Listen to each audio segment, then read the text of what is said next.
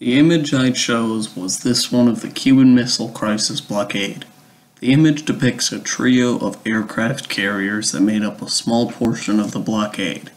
The blockade was deployed in response to Russia's continued development of their missile base in Cuba. President Kennedy was recently and harshly taught that inaction was a mistake during the botched Bay of Pigs invasion, where Kennedy sent a small number of troops and canceled the airstrike on Cuba at the last minute.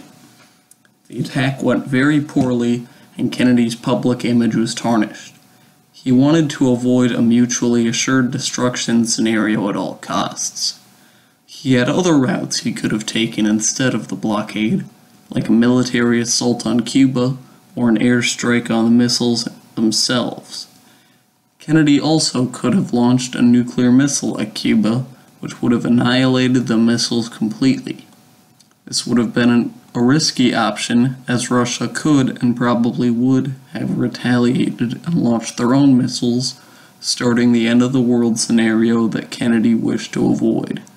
Kennedy weighed his options and chose the blockade, which ended the threat in a relatively non-violent way. The Cuban Missile Crisis is very possibly the closest time this world has come to ending, at least by the hand of humanity, and that is why I find it interesting.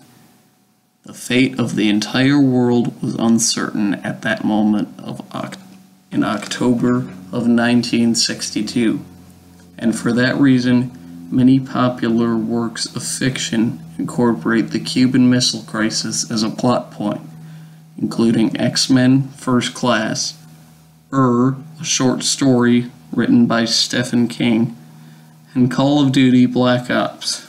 The video game series Fallout depicts an alternate timeline where a mutually assured destruction scenario has come to pass, and the superpowers have unleashed their nuclear mights upon each other. This leaves the world in a radiated wasteland with horribly mutated creatures wandering the wreckage of the 1960s, cults worshipping nuclear warheads, and the lucky few unaffected humans who survived the initial blasts in underground vaults. Overall, the Cuban Missile Crisis effectively reset the Cold War, as both superpowers backed down on their latest steps forward.